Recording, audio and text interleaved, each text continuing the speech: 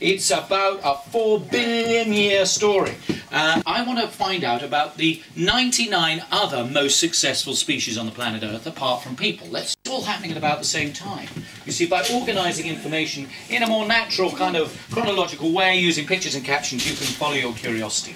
So, what I would like to do... Now, the thing is, this story of life on Earth, which is this Wallbook here, what I've done is I use a storytelling technique whereby I choose the most amazing moments that I can think of in the story of life on Earth, and what I do is I associate each moment with an everyday object. Now this I borrowed from ancient Greece, because if you went to school in ancient Greece, in fact it's a sort of Oxford gown. I haven't yet walked through the quad of Christ Church with this on me, or into the cathedral or anything like that during a service, but I'm tempted to. However, there we are. So this has got 14 pockets, and inside every pocket there's an everyday object.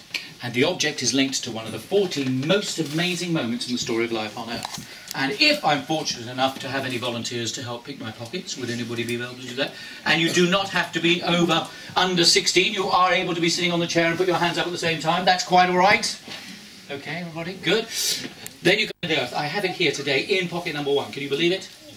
Now, who's going to pick pocket number 1 now? This is very special, very important indeed. Who's going to pick my pocket number 1? Yes, there, at the back there. I hope you're all watching. The most special thing on the planet Earth in pocket number 1. Let's go for it, Xander. What have we got? Now, Xander has got a bottle of water. He might be a tiny bit disappointed. Are you a tiny bit disappointed? Maybe Xander was hoping for an iPod Touch. Or maybe he was hoping for a bar of gold. But Xander, you've got a bottle of water. The most special thing, because every single form of life has to have water to exist.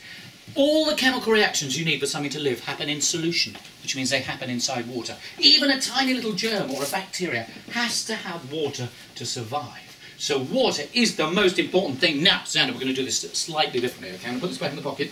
Whole story of life on Earth. Would anybody like to pick my pocket number 3 over here, for example? You could pick my pocket number 3, couldn't you? That's fantastic. What's your name? Beth. Beth, okay, Beth, go on, go for it. Pocket number 3, what have we got? A zip. A zip. Fantastic, Beth. We've got a nice big zip. Now, at the middle of these cells is something a bit like a zip in the middle of every single one of your cells. Do you know what I'm talking about? Do you know what it's called, Beth? No. It's in the middle of every cell. It organises, controls everything. It's made from DNA. Thank you very much, sir. It's called a nucleus. Fantastic. Your name is? Theodora. Okay, a nucleus. Fantastic. So you need some form of control. Now this nucleus, Beth, Theodora, is a bit like a zip. So in the middle of every single one of your cells, these complex cells, is a zip. And all the instructions of how to make a new cell are contained in like a code, which is DNA, in this zip. But you'll notice there are 2 sets of instructions. And basically these instructions are zipped up, so that if you need to go there, what's your name again?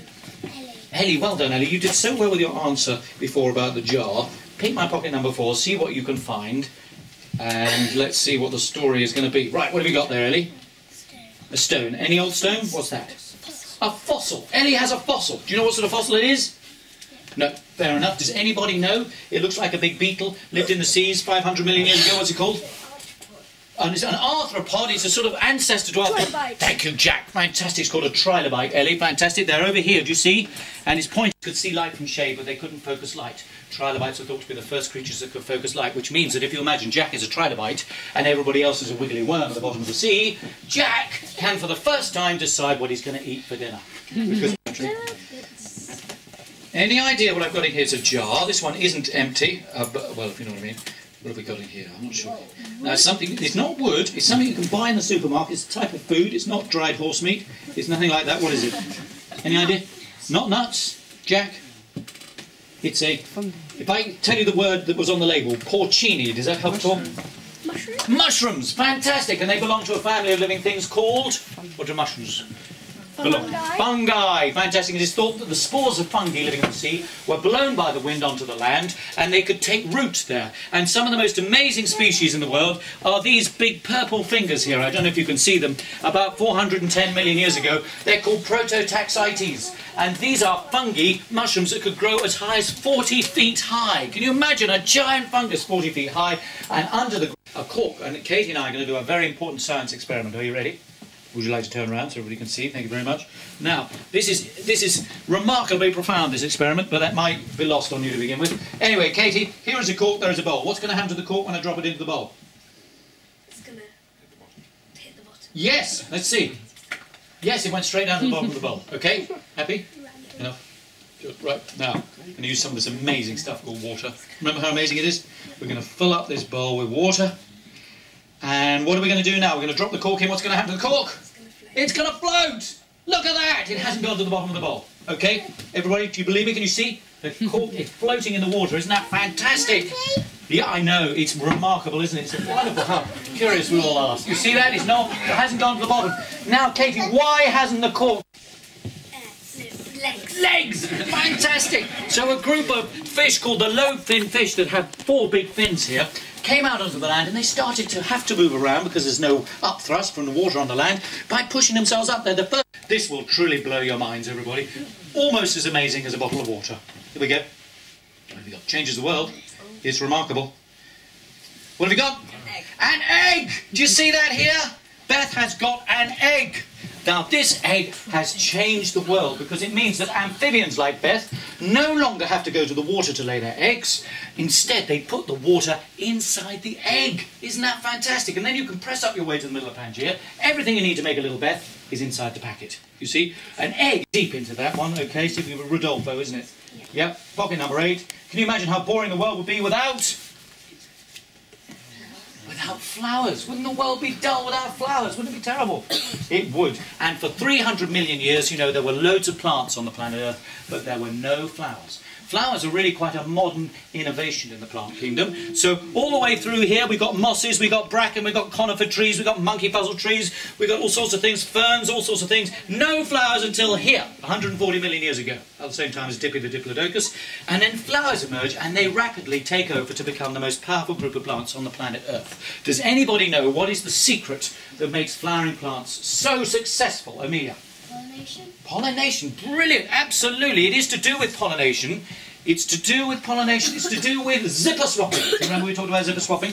Now let's imagine for the moment that humans, or Homo sapiens, that are able to use their hands to rub sticks together and to strike flints in order to make fire, which you can see here. And fire makes them the most powerful creatures, these two-legged chimpanzee ape-type creatures, because they can keep them warm, it can cook food, so we don't get poisoned by bacteria and viruses, and also it scares away the wild animals. And then they can use their hands to make weapons, and then they can use their hands to make tools, and they start digging the ground, and they start making tools, and they start digging it out for things like iron ore, and they start using their hands for planting crops and for building buildings and pyramids and castles and making machines and all kinds of things that have changed the world as a result of the fact that we are on our 2 feet and we have freely available hands. And that all goes back to climate change in the ice ages due to the lack of rainfall in Africa and the creatures who could stand up being the one. Is something that just brings us up into the future and the present in the future, and I have it here.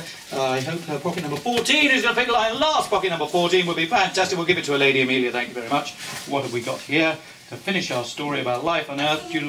It is a thermometer, brilliant. And Amelia, you will notice I mentioned thermometers, and my thermometer along here goes all the way along here. And if you look very carefully and use your curiosity, you will see that generally speaking, the world, I beg your pardon, gets very cold when there are lots of mountains being built, when continents are colliding together, because the carbon dioxide in the monsoons is dissolved into the rain and returned to the seas, and therefore the world cools down. And the world gets very hot when there are lots of volcanic activity and lots of volcanoes, because all that carbon dioxide that heats up the world gets spewed up into the atmosphere again. And so it goes in a cycle. But if you look carefully, you will see that the world is getting hotter again today, but there are no big volcanoes spewing out carbon dioxide. Where is the carbon dioxide that's heating up the world thought to be coming from today? Any idea? Sun. Not the sun. Good try, Jack.